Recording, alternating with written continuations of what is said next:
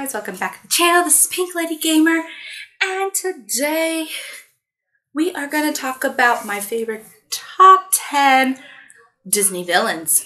I know, I was like, it's been a while since I did a top 10, but so yeah, I was like, well, if I did my prince and my princesses, why would leave out the villains? I mean, they make up the stories anyway, so let's get down to my top 10 favorite Disney villains. And on my list, on my top 10 list is, I gotta put him on here because it's for my favorite movies, so Gaston. Gaston, yeah, he's on the low totem pole because to me, he really, I don't know, he's not really a villain per se, I guess. He's more, like, people take it wrong on him about him. He was just a very narcissistic type person. He thought he was beautiful. He had to think everybody thought he was beautiful. And just didn't know the word no. That was probably the best thing. That's probably what made him bad, is because he didn't know the word no. So, yeah. All around, he wasn't that villainy, but I had to put him on here because he came from my favorite movie and I have to at least include him somewhere, so yeah, there's not much to say about him. Just basically, he was the type of person that probably got his way. Probably most of the time. Because he never knew the word no. Because that's why he got all ticked off. He was trying to get Belle's approval of everything. So, yeah. Anyways. Alright. Next on the list, number 9 is... Oh, who was it again? I have to remember myself, guys. Number 9, let's see.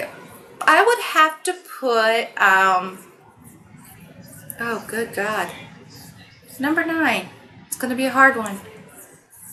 Because there's so many good villains out there. I'll have to say Judge Frollo from Hunchback of Notre Dame.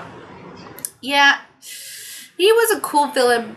I mean, he was a villain, but he just wanted power, I guess. And he just didn't know how to do it, I guess. Give or take. And he was very manipulative. And he was very racist. Yeah, he was racist. Probably nobody really realizes, but how his character was really a racist character.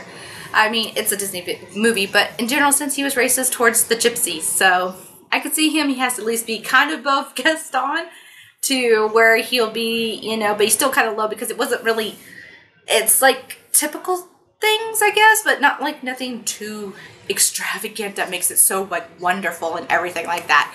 But, so yeah, that's why he's on the list, and that's why he's not the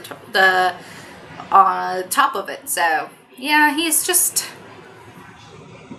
wanted power, basically. And I think at that time, it still was doing the king and queen stuff, I think. I'm not for sure. Don't quote me on it. It was around the French Revolution, I think it was.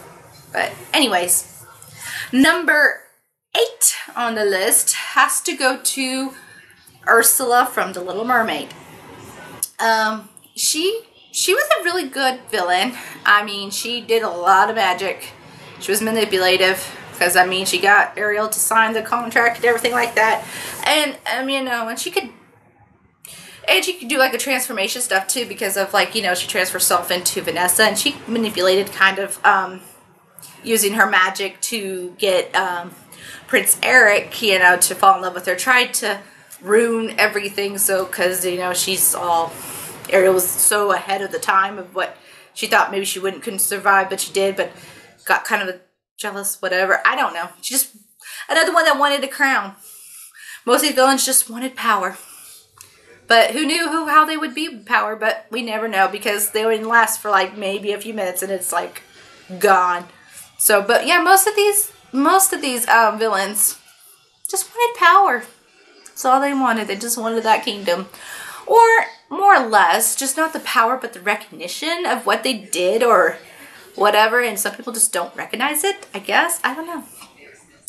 But Ursula, yeah, she had a good song, too. I think I like that song.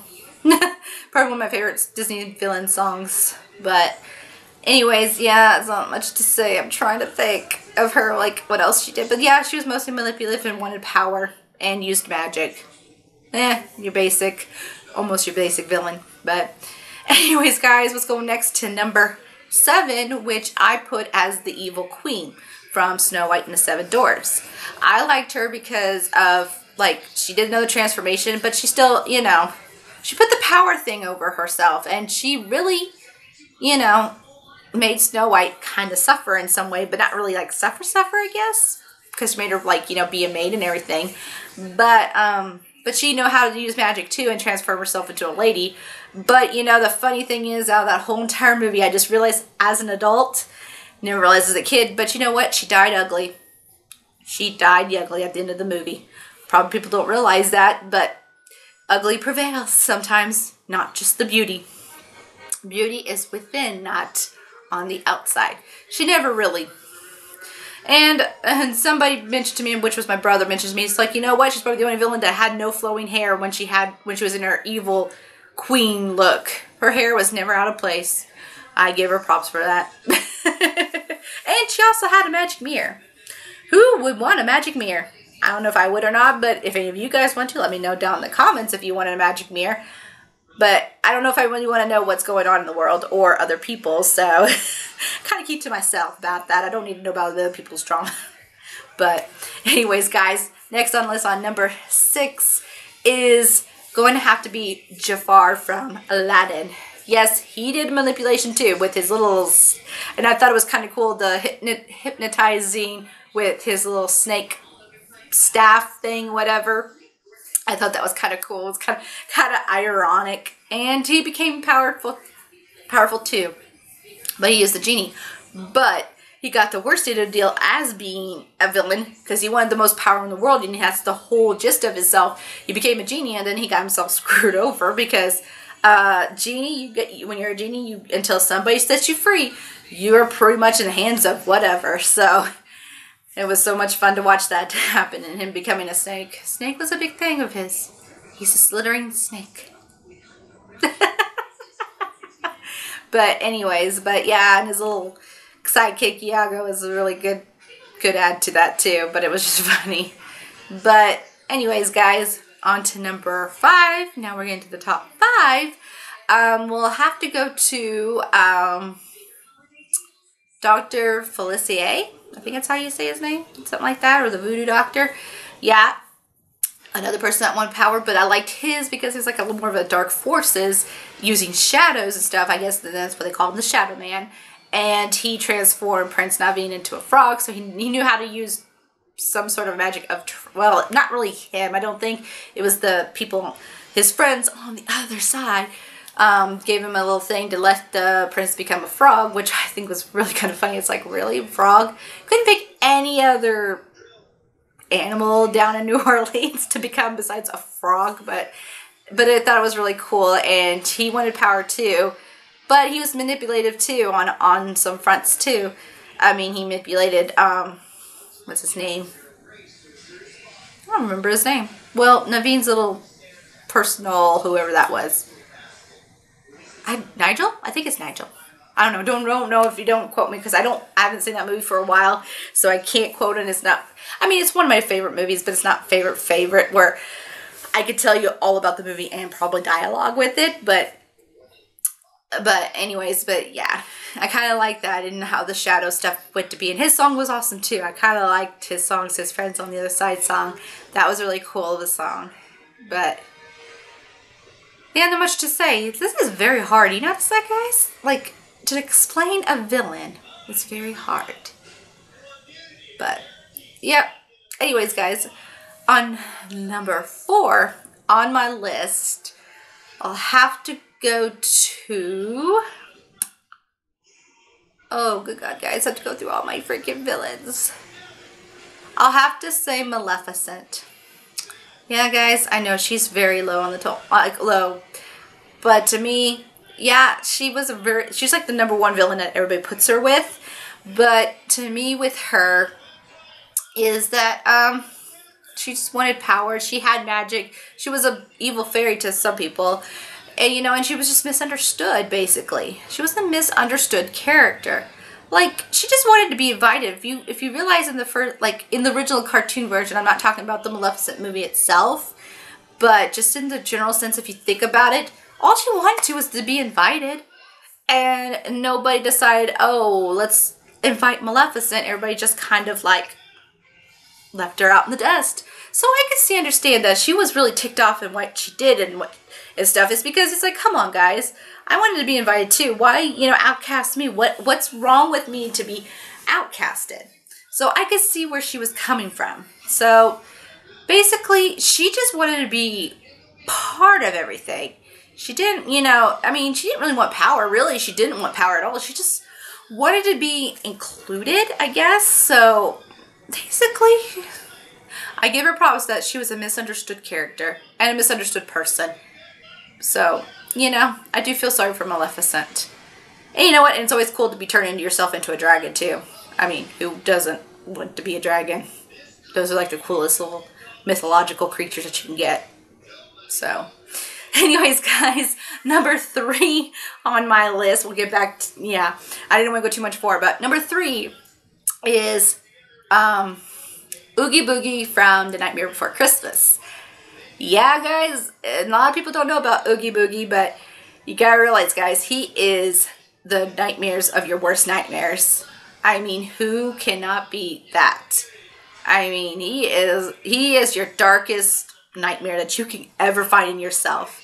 So I give him the props for being that type of a villain, because, I mean, and just being in Halloween Town itself, and, you know, and kind of freaking out Santa Claus there. Santa Claus is probably like, yep, not going to Halloween Town anytime soon. But you gotta realize Oogie Boogie is like the worst villain of all. He's not the top one, but he is up there because of that. Because he is your worst nightmares ever. And I don't think I ever want him to be coming to my house and giving me my worst nightmares. Excuse me, guys. But yeah. I don't think that can compete with anything of being your worst nightmares. But anyways, guys, next on the list, number 2 on the list is Scar from The Lion King. I mean, come on, guys. Scar, I mean, that's like the best name ever.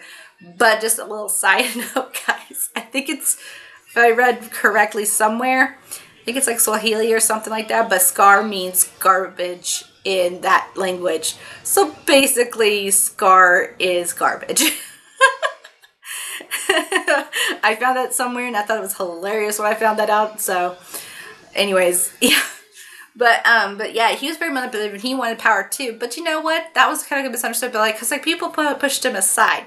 It's like once Mufasa became king and everything was the golden whatever, Scar got pushed aside. So I could see where he's coming from too. He's the misunderstood character. It's like he just wanted people to notice him, not just be like, oh, I'm just the brother of Mufasa, you know, and all that, and just be that second hand type person. See, I would think that would be a hard thing to consideration of, like, especially if your sibling's older and is becoming the next ruler, and you're just like, oh, I'm here if the ruler doesn't have a kid or a son, whatever, or he dies, you know, anything like that. It's just like, he just misunderstood.